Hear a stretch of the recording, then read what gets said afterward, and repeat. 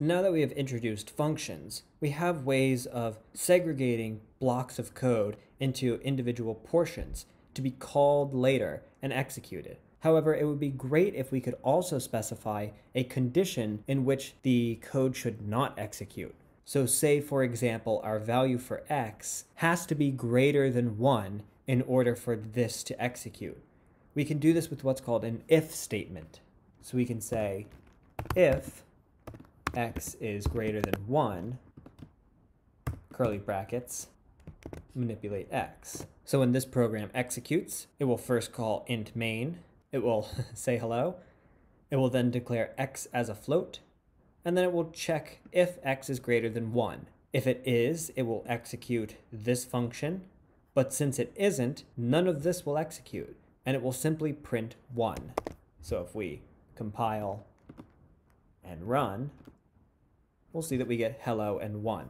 Now let's delete the say hello for simplicity, and let's take it out of here. Now, what if we want it to run manipulate x if x is greater than 1, but we wanted to do something else if x is less than or equal to 1? Well, after our if statement, we can say else.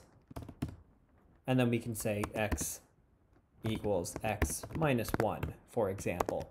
So this program will execute. It will set x to a float of 1. It will then check if x is greater than 1. And since it is not, it will jump down to the else statement and subtract 1 from that value. So when we execute this, we should get 0. We can also combine our if statements and our functions in an interesting way. Rather than specifying what we want here, we can create a function. Now this function will need the return type of Boolean because it will have a true or false result. And we'll say x greater than 1.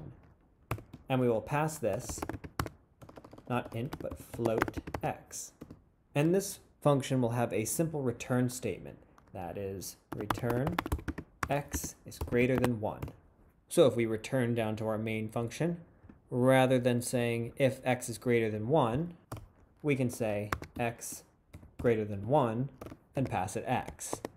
And this will have the same result. Now this is obviously not a practical example. You would not write a function to check if a value is greater than 1, especially because this function has one line of code. This is obviously superfluous. However, it's just illustrating that you can use the result of a function call in your if statement. So let's clear this once more and return to the practical x is greater than 1. And let's talk about what happens if you have multiple paths that you would want this to take depending on this condition. So let's say if x is greater than 1, you want to manipulate x. If x is less than 1, you want to subtract 1 from it. But otherwise, you don't want to do anything to it. So instead of having one condition to check, we want to check multiple. And we do that with the else if. And here we can specify x is less than 1. And then finally, we add our final else statement. And we'll just set x equal to x. Now, again, that's not a practical thing to do. It's just for the purpose of demonstrating. If we save this, clear, compile, and execute, x remains 1. And the reason for this is we run int main. We set x equal to 1. We check if x is greater than 1, and 1 is not greater than 1. So we skip this block. We then check if x is less than 1.